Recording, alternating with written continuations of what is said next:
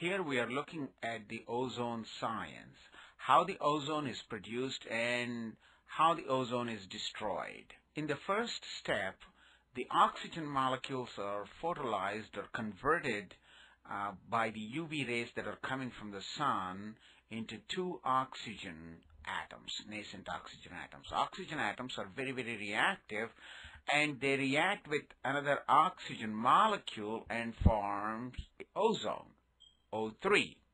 Ozone and oxygen atoms are continually being interconverted as rays breaks the ozone and turns into nascent oxygen and oxygen molecules, and the oxygen atom again reacts with the oxygen molecules, forms ozone. Our activities, which are producing the CFCs and liberating into the atmosphere, they are going, and these chlorine atoms are destroying the ozone molecules in addition to the natural process of formation and destruction.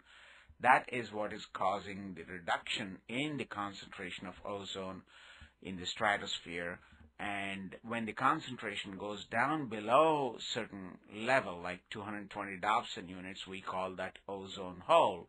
Ozone hole doesn't mean actually that there is a big hole up there, but what it means is that the concentration is below a certain level.